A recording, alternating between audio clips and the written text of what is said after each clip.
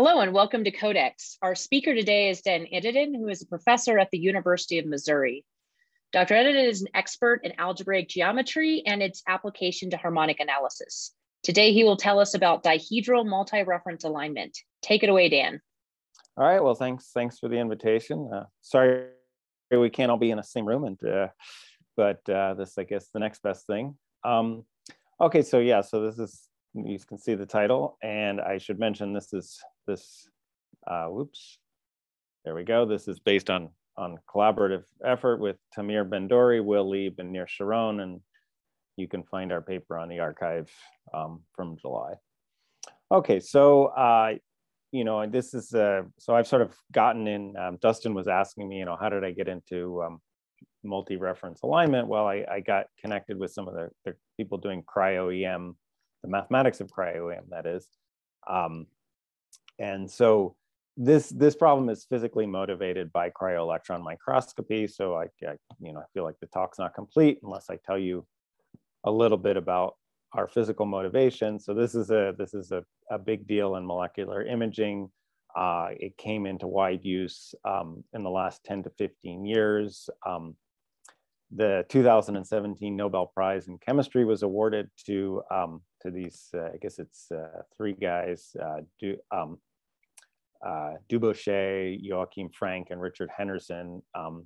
And actually, it's sort of a, if you read the history, it's kind of interesting. So I guess Dubochet was the first, had a physical technique, and then the sort of improvement in resolutions over the years. I mean, so the technique of cryo-electron microscopy is about 40 years old, but it's probably only been maybe since the 2010s where they really had where they were really just getting really high resolution, and so that's what the Nobel Committee cited them for. So, but it's it's a long history, but it's a recent thing where they're really getting exciting results. So essentially, yeah. So this is the story. So in cryo-EM, biological molecules are suspended in a liquid solution and rapidly frozen to extremely low temperatures. And I looked this up, it's about 100 Kelvin. And this process is called vitrification. And that's actually what Dubochet did. So, and like I said, his first papers on this were about 1980. And the main thing is it prevents formations of ice crystals. And so this is very good for biological molecules. You don't destroy them by doing this. And then you zap it with a low intensity electron beam, and you measure sort of multiple projections of this. And I should say, I mean, that there's an older technique which has been around for probably 100 years, which is X-ray crystallography, and it's still used. Again, the main advantage of this is that you're able to you don't have to do crystallization, and I guess as I understand it, the setup is not as difficult. And so now analyzing the data though is perhaps more difficult. So you get this, and whoops, let's see. And so okay, so I preempted my next slide. And so the main thing that's happened since 2013 is that there's just been big advances in hardware and data processing techniques. And so there's been a big explosion in high resolution molecular structures determined by cryo-EM. And of course, every time a mathematician sees data processing techniques, they think there might be something interesting there, right, for us mathematicians. And so now you can't have talk. So this is sort of a picture of the setup. I know the font is kind of tiny, but essentially, well, there you go. I have a picture, and the slides get posted somewhere, so you can study the picture more. And this comes from the Nobel Prize webpage, in fact. Okay, so mathematically, what is the cryo-EM problem? So essentially, you have a function from R3 to R, which is the energy density function of your desired molecule. And again, in practice, you're going to discretize this function, but just for the moment, we'll view this as a continuous function, or say an L2 function. And what are you doing? Well, you're taking this thing and you're rotating it, and then you're projecting it. And there was something about this low energy density electron beam So what the low energy and the effect of the low energy electron density beam means that your noise factor is very high, right? So of course we expect noise in any kind of measurement thing, and as mathematicians, we think about ways we can sort of eliminate the noise mathematically. But so in this situation, so this is your setup. So you rotate, you project, and then you add a whole ton of noise. Okay, and so P is just some projection from R3 to R2, and RW is sort of an unknown rotation, and it's kind of random. And again, the noise level is high. And so the goal is, well, of course, you can't, in a situation like this, you can't recover the function directly, but you can recover it up. You essentially want to recover it up to the action of SO3. So you're trying to recover an orbit.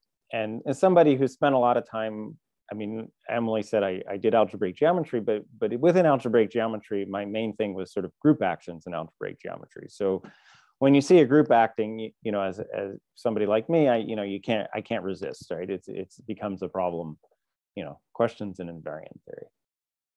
Okay, so so the multi-reference alignment problem is essentially an abstraction of the cryo-EM problem.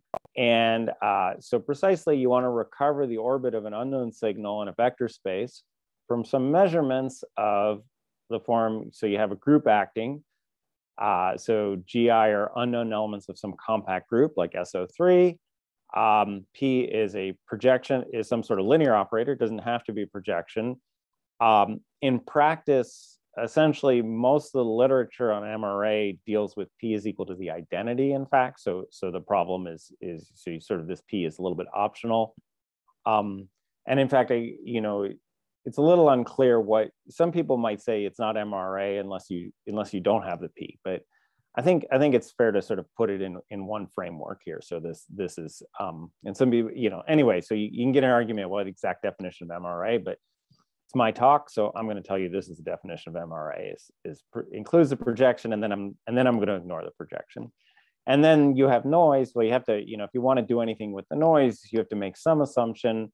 So we assume it's Gaussian noise with some standard deviation sigma. So whether that's something we can analyze, a reasonable assumption. And there's been a lot of literature on MRA. Interestingly, people have written a ton of papers just on the very basic case of where, again, the projection is the identity. And the group is a very modest group. It's the cyclic group. It's Zn, and it's just acting on Rn by shifts, right? So you shift by 1, by 2, etc. So a very simple version of, it's like a one-dimensional version of what's might be going on with the rotations, which is why, even going to the dihedral group, I mean, so this, I guess the physicists like this term toy model.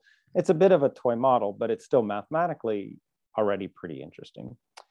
And so, so that's a sort of the starting block for the work in this paper. And some of my co-authors are these anonymous researchers. So I originally had a slide where I originally put this in where I had like all the references to every paper I could dig up on this, but then I thought, you guys are going to just see a bunch of numbers in brackets. So I thought that it wasn't much point, but if you go to the archive paper, you'll see all the references.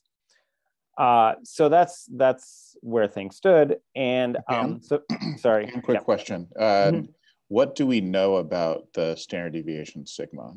Do we know that, or do we assume it? Can we estimate it? Yeah, that's a good question. So the way we set it up, we pretend that we know it. There are ways to estimate it as well. I mean, if you're given the data, you can do.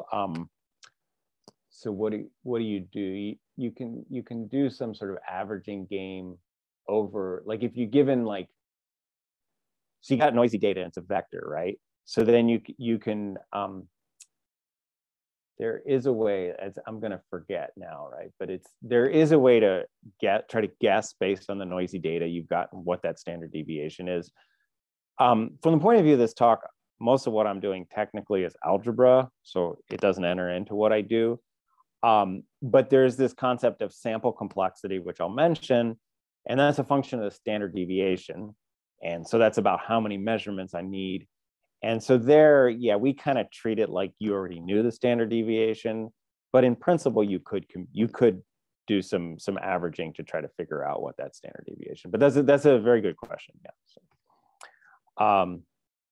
all right. So so if you're given the setup, and again, like I said, even though I put the P in, I'm mostly not going to focus on the P. So there's one method which is called synchronization, and it's very intuitive, which is why I want to mention it. It's not what I'm going to talk about, but it's not we don't have new, it's not where we're going to get the new results. But I do want to point out, so again, if you know the signal to noise ratio, so let's see, so this is low noise, right? So signal to noise ratio is high in the low noise regime. Always gotta remember that. So then you can try to guess the orbit. So basically, you have these unknown group elements, and you essentially, well, what is it? I mean, you're only trying to find an orbit. So, I mean, you can more or less just say the first unknown group element is the identity, if you like. And then you're sort of essentially trying to find, as it were, the ratios of these unknown group elements. And the way to do that might be, okay, well, how do they relate? Well, you just solve this minimization problem so that you take, yi minus gyj, and if I did everything correct, yes, I did it correctly. The solution, if there's in the absence of noise, the minimization should occur at gijj inverse, right? So you're solving for the g, which makes this smallest. This has some issues, obviously. For example, if the group is really big, you have to sort of do a lot of these different things. But it can be done. It's certainly been done. There's been an analysis of this for the cyclic group. And then the orbit of the signal can be approximated by averaging over these synchronized. So you essentially try to get them all aligned properly, and then you average over the synchronized measurements. However, if the SNR is low, so that's high noise, then these GIJs, essentially they're going to be random, because the noise is going to affect the difference between these. Basically this difference is going to be dominated by noise. And there's a nice picture of this that I stole from, actually, it's a previous paper that some of my co-authors are authors on, and unfortunately, I noticed this just 3 minutes before showtime, so I didn't have a chance to fix the reference. Although again, you just see a number there. I think that's number 1. I do have a bibliography at the end of this. So I guess, Emily, before I send you the actual notes, I'll try to make sure to get that tech to work. But here's, so this picture, what happens is, so here's the signal, and then you shift it. And then, so we're shifting it over to the left, right? So we start here, then we shift it, and then we shift it. If we add a little bit of noise, we can sort of say, okay, yes, that's a noisy version of the original signal. That's a noisy version of the original shift, the first shift, noisy version of the second shift.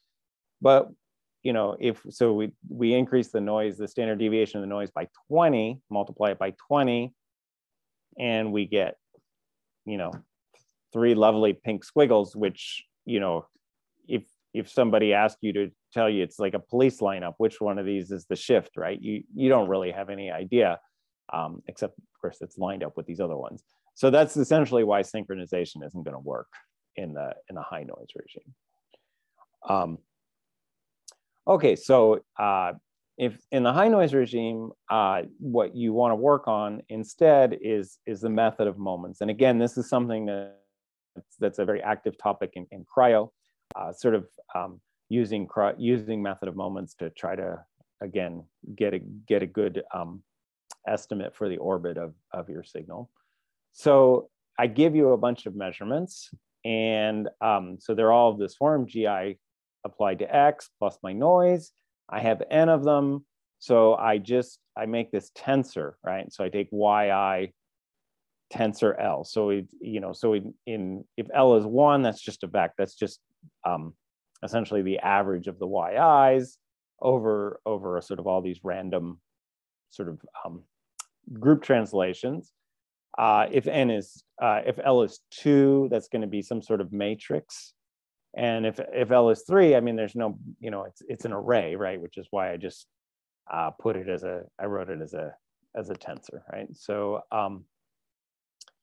and then there's some probability theory, which is sort of it's not in my scope of expertise, but there are theorems that sort of says that as n goes to infinity, the empirical moments are going to converge to the probabilistic moment. So the probabilistic moment is the expectation. So these G's they're quote unquote random. So what that means is you have a distribution on the group, a probability distribution on the group, and you take the expectation of, G applied to X. I suppose I should have had a little circle to be consistent in my notation. And then you take these tensors. And so that's the probabilistic moment. And so the law of large numbers says that, if you take enough of these measurements, you're going to converge to the actual probabilistic moments. And of course, Dustin was asking about the standard deviation. So the standard deviation comes into, when does this start to become an accurate approximator to the actual probabilistic moments? Like, how many do I need to take? And that's obviously determined. It has something to do with the noise factor, right? If the noise is 0, then this you don't need so many. And so, and in that case, it's essentially governed by the variance, right? So it sort of grows as the variance, so the number of measurements you need. And so that's why we can talk about these terms like sample complexity and so on for method of moments. So and here's again, I have this tendency to preempt myself. So an important theoretical problem is to determine the sample complexity of an MRA problem. I don't want to define the sample complexity here, but I'll just say it's a bound on the number of measurements as a function that you need for an accurate approximation. So I didn't write that here, but for so that to give you a good approximation is a function of the noise level. And well, okay, for empirical moments to approximate the probabilistic moments, the number of samples has to grow on the order of the variance, so sigma squared. And so if you want to approximate the Lth moment, you're going to take a tensor, right? So the number of entries in a tensor is L squared. Now it's actually a symmetric tensor, so you can more or less divide that by 2, but you're still basically going to take sigma squared to the L. So your amount of computing firepower you're going to need is on the order of sigma to the 2L to compute the Lth moment. And so if you're in a happy situation, if you can recover from the first L moments, well, then your sample complexity will be sigma to the 2L. If L is 10,000, you're not really that happy. But ideally, and in the problems we find, both in the case of the cyclic group and then in the case of the dihedral group, we'll see that we can do it in certain cases in small, being 2 or 3, and in cryo there are results like this too under certain assumptions. Again, the problem got discretized when it went to cryo, so it's some assumptions were made on the distribution and the signal itself, sort of a band limiting assumption, if you like. So first of all, so I have no idea what time it is because okay, so it's 12:22. All right, my phone went dark. So in the MRA problem, the elements of the group G are, I said, they're randomly. So what does it mean to be random? Well, the most reasonable guess you're going to make is each element of the group occurs equally likely. So in a finite group, you completely understand what that means. In a continuous group like SO3, you could say you have a Haar measure, right? But you imagine some sort of uniform distribution. I mean, no group element should occur more likely than not. And in that case, so there's good news, although in some sense there's also bad news. So in that case, so first of all, I never claimed that my moments could recover the signal, right? I said, if the Lth moment, you know, if I can compute the first L moments and that's enough to recover an orbit, then, you know, I know sample complexity is whatever it is, right? Sigma to the 2L. But in the case when the distribution is uniform, then essentially these moments are just invariant polynomial functions of degree L. And in fact, they form a basis for the set of invariant polynomials of degree L. And there's a wonderful theorem of Hilbert, so more than 100 years old, that tells us that there exists an L such that the orbit of all X and V can be recovered from the first L moment. So this is a very fancy way of, or maybe a not so fancy way of saying that the ring of invariance of the action of a compact group is always finitely generated, right? And so this is something that Hilbert proved a long time ago, and you know, he proved it by magic, right? He didn't actually have any estimate on the degrees. He just proved the finitely generation. But at least you would know that it could work. Now, if the distribution is not uniform, actually, I don't know a theoretical guarantee off top. I mean, it's possible there is one, but off the top of my head, I don't know one. And I suppose, for example, if the distribution is you know, it's like a delta function, it might not even be true, right? I mean, if you know, the probability of one group entry is 1, I mean, you could do all kinds of silly things, right? And probably violate this. So the problem is in general computing, degrees of invariance need to generate the invariant ring. So K is my field, right? It could be, it's typically R or C occasionally. That's a hard problem. I mean, that's a hard computational algebra problem. So on the other hand, there's a very nice theorem, which is not due to us, but it's in a paper with a lot of authors. And actually, the first time I wrote this slide, I left out poor Joe Khalil. So it's Bandera, Bloom-Smith, Khalil, Perry, Weed, and Wine have this result, and it's like I said, it's a beautiful result. It's about decomposing a 3 tensor, basically. It's a statement about decomposing a 3 tensor. But what I want to draw out of it is simply this fact. So V contains a copy of the regular representation of G, then a generic signal. So now I don't claim all signals, but from the point of view of sort of typical signal processing, you know, we typically figure generic's okay, right? Because you know, with probability 1, your signal is going to be fine, right? So then you can recover from the first 3 moments. So it's and so what's the regular representation? So the regular representation is it's a set of functions from the group to the field, but the group is finite. So this is just, you know, it's just the number of elements in G copies of the field, and it plays in a very important role in representation theory of finite groups. It's the sum of so a finite group has a finite number of irreducible representations, and it's the sum of the irreducibles with multiplicity equal to their dimensions, right? So it's a very special representation. I will tell you that the cyclic group, when the cyclic group acts on Rn by shifts, that's the regular representation. So that's an n-dimensional representation of the n element group, and that is the regular representation. So so a corollary of this for MRA for Zn is that if Zn acts by cyclic shifts and the probability of distribution on Zn is uniform, then an orbit can be recovered from the first 3 moments. So the sample complexity, and that's essentially a necessary and sufficient condition, actually, right? So it is necessary. You can't recover generic orbits from 2 moments in this case. And again, that's a statement in invariant theory.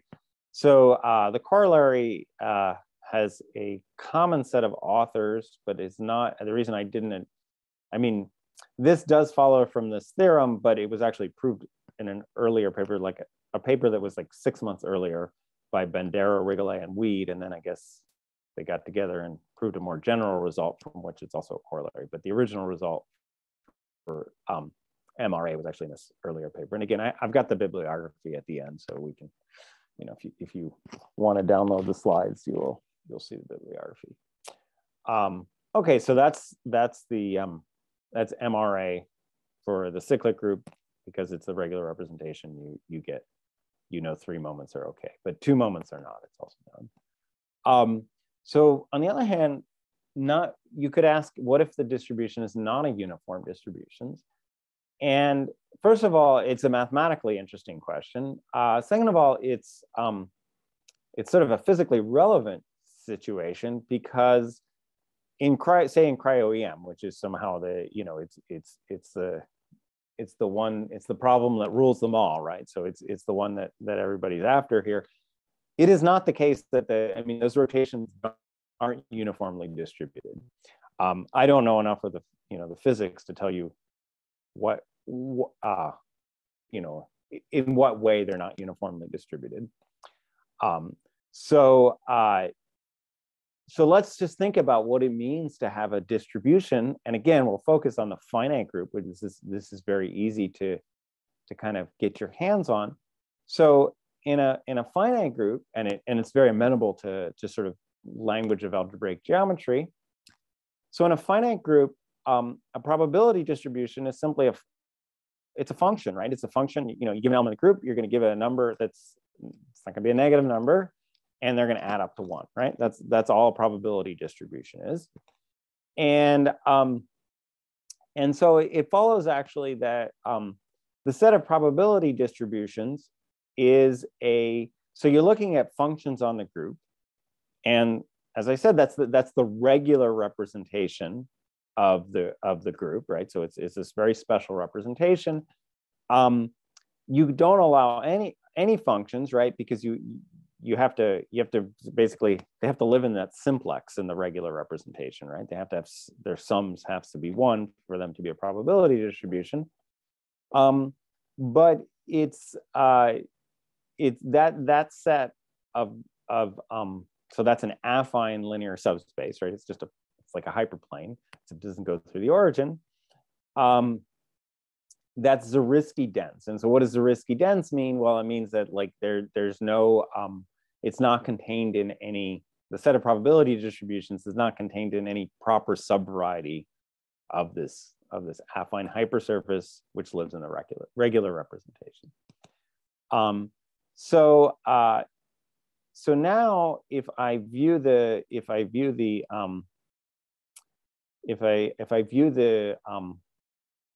probabilistic moment, so I'm just expanding out what it means to take the expectation. Again, we're in the finite group case, so it's the probability of G, and then you take the L tensor, you take the L tensor of GX, and you sum over all elements of the group. And so what I can view this is itself an invariant function. It's a function of its degree 1 in the group part, and its degree L in the sort of in the X part, right? So it's a function of by degree 1L on the regular representation cross V. And so again, we know, for example, that functions of degree 3 on that representation, moments of degree 3 will give us enough to recover orbits. Now, unfortunately, we don't get all moments of degree 3. We get the ones of degree 1L. So I'm in an unfortunate situation. You're all, this Zoom stuff pops up on my screen. I can't even read the bottom of my own slides. Okay, there we go. So that's the way I want to view the moments, as a collection of G invariant functions, not on the representation, but on the regular representation cross the original representation. And so now I can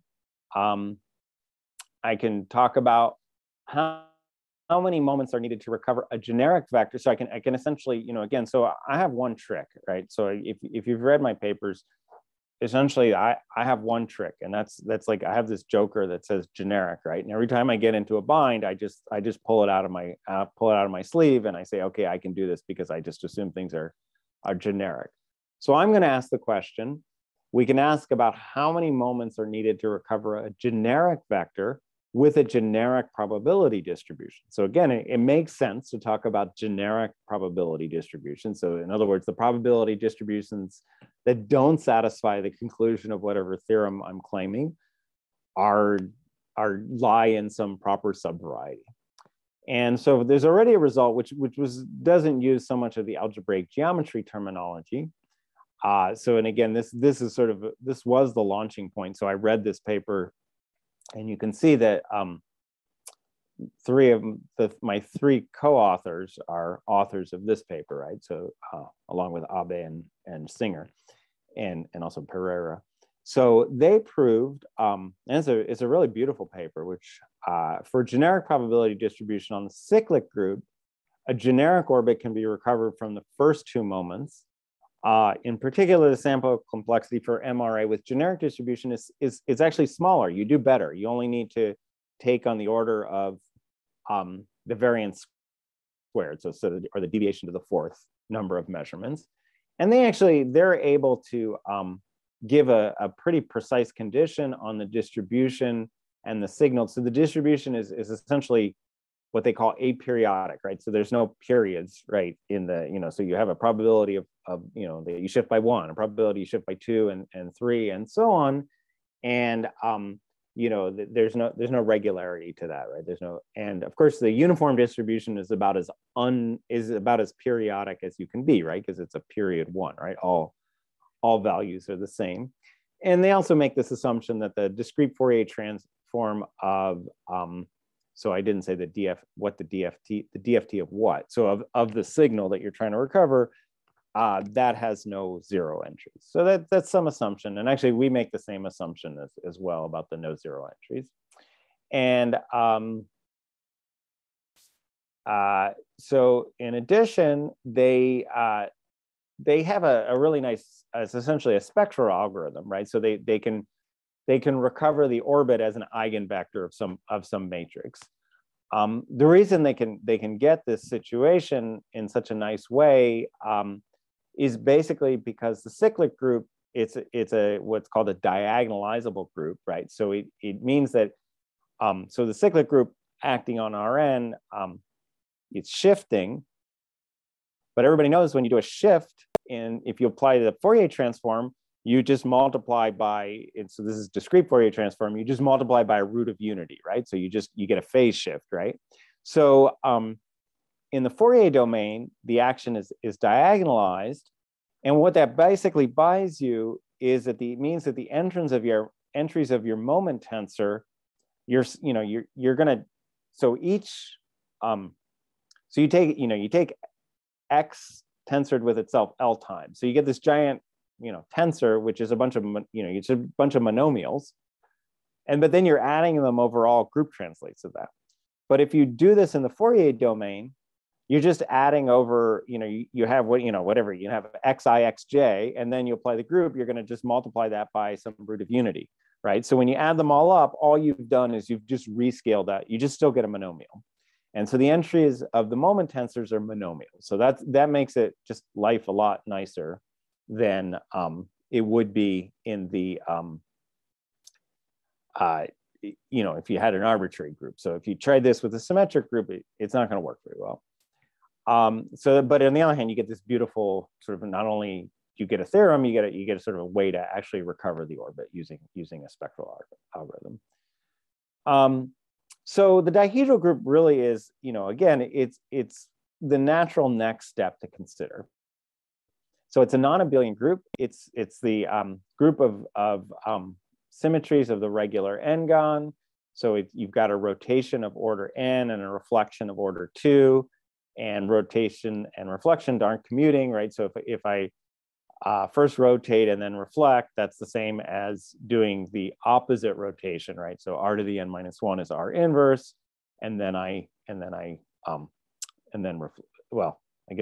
this is rotate then reflect, or you could reflect and then do the opposite rotation.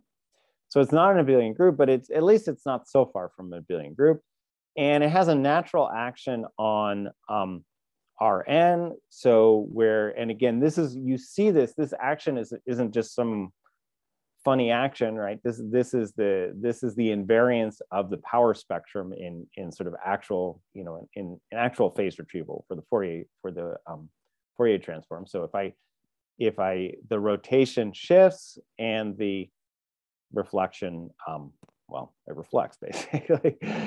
And so again, I just got that. So naturally occurs is a symmetry group in many physical problems. And again, one of my favorite problems is X-ray crystallography, and where you see the power spectrum, and that's a function which is invariant under these shifts and reflections.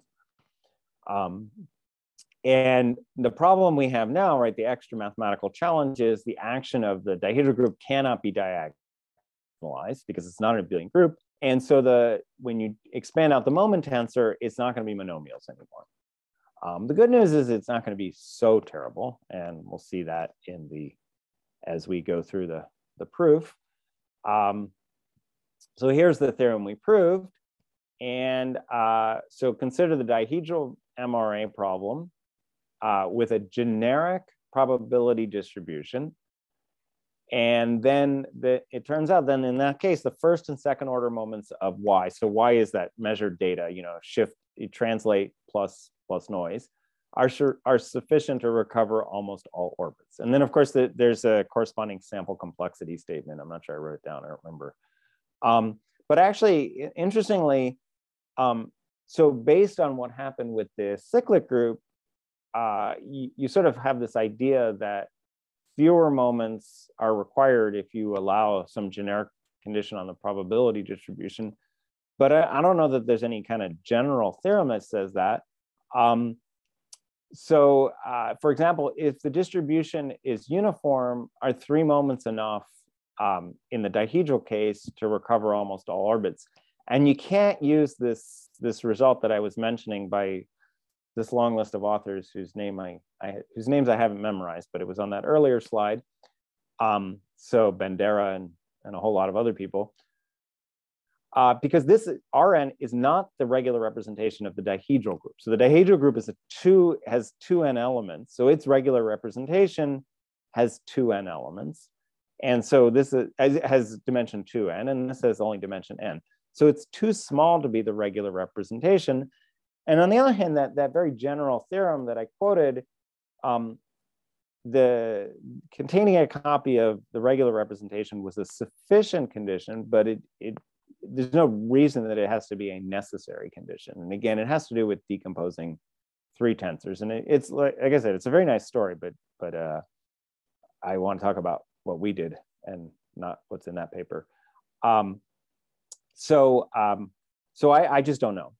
But let me talk about what I know. Again, this generic situation, and again, essentially, so I'm viewing the probability distribution as kind of a variable when I do that. And again, it's helpful to work in the Fourier domain. So let's see. So I have about 10 minutes. Is that right? Yeah. So it gives me about a right amount of time to sketch the proof. So one is the paper of Abe et al. Where they did, and my collaborators, where they did the cyclic group with generic distribution. So what we'll do is we'll work with sort of the moments in the Fourier domain. So we'll take the expectation of the discrete Fourier transform of our data, and so that, which is also the Fourier transform of the first moment, and then you do the same thing, and you conjugate to the matrix. We never had to go past 2, but obviously you could do this for higher moments. I'd have to think a little bit about what the right formulas are.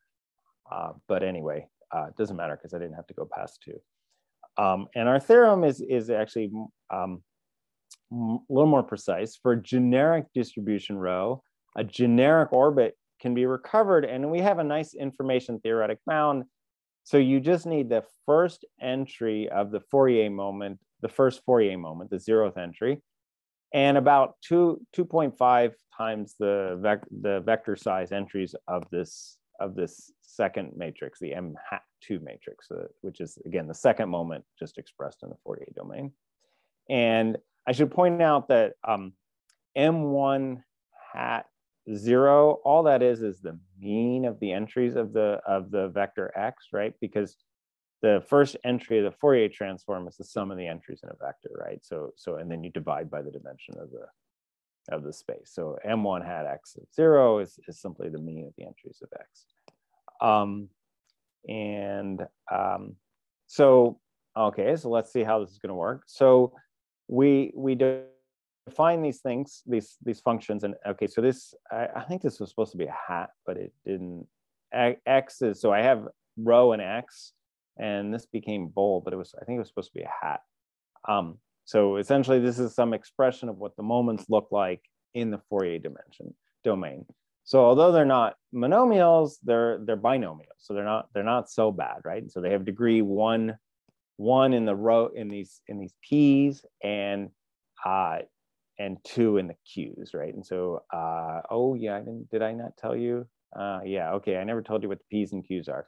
So the P's, this is where I'd love to be able to annotate, but I guess we don't know how to turn annotation on, right? So so the P's you get by taking, you have a probability distribution. It's simply a vector. You can view it as a vector at length n vectors. You take its Fourier transform. You get numbers. I mean, they're complex numbers, and you just read off the entries of that vector. So that's what the P hats are. So you take your probability distribution. Oh, sorry, take it back. Your group has 2n elements, but you break it up as like the identity, rotation squared up to the n minus 1. That's the vector I call P. Then I take its Fourier transform. And then I have reflection times rotation squared, etc. That's another vector of length n, and that has another n entries, and I take the Fourier transform of that. And then these x's, maybe they should have had hats on them. They're the entries in the Fourier transform of the vector x. So in this Fourier domain, essentially, although the entries of the moment tensor are not monomials, they're not so terrible, right? They're binomials. And this Mij is well, you've got this factor of the dimension, but otherwise it's essentially this m hat 2. It's the I n minus j entry, right? So it's like the I minus j entry.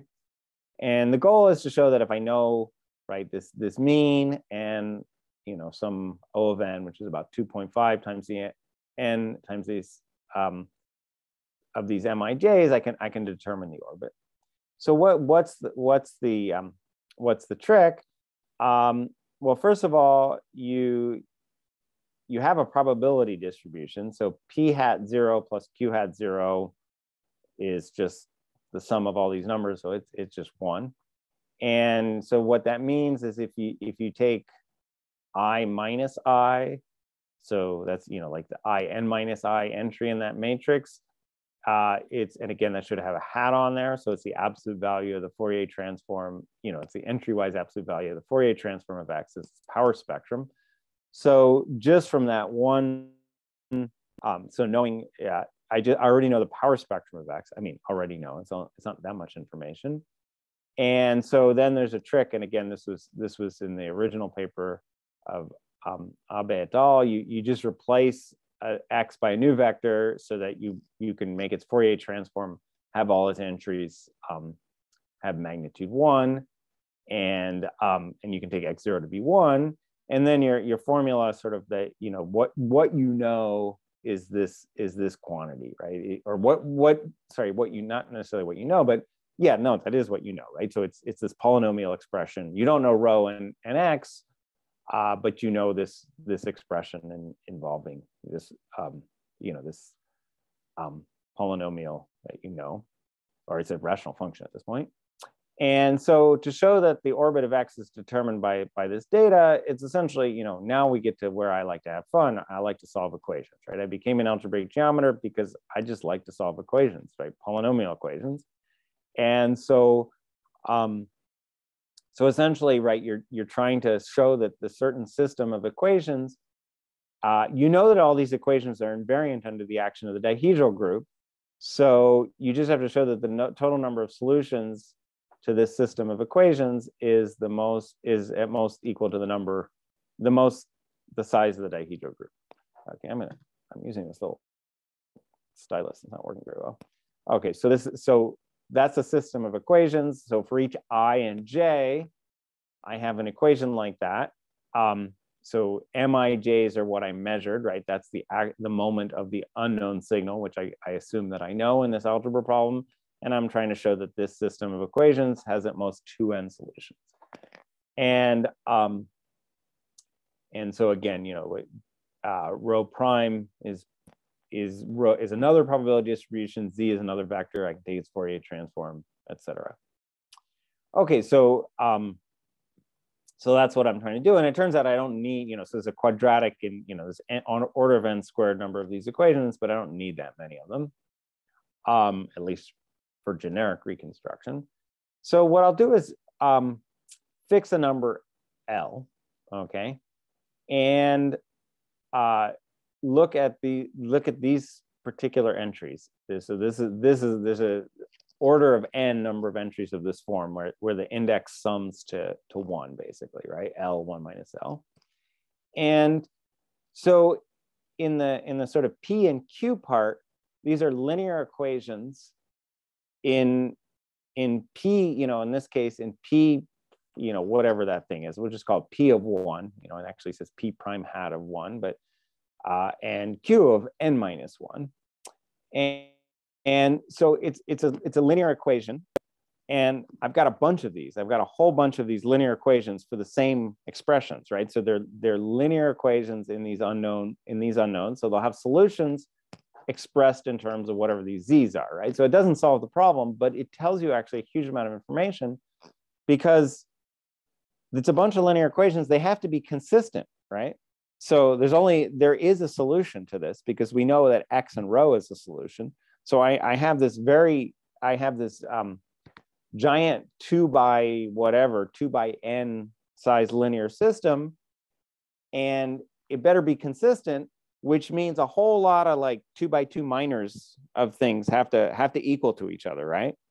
And when you sort of put that together and you're a little bit clever, you can choose different values of L, and what you end up is the consistency of that system forces you can get the sort of n's plus first guy as a rational function of it turns out of just the first 2 and the 2 behind it, like so z1 hat, z2 hat, zn minus 1, and zn. So now you've driven a wedge into this problem.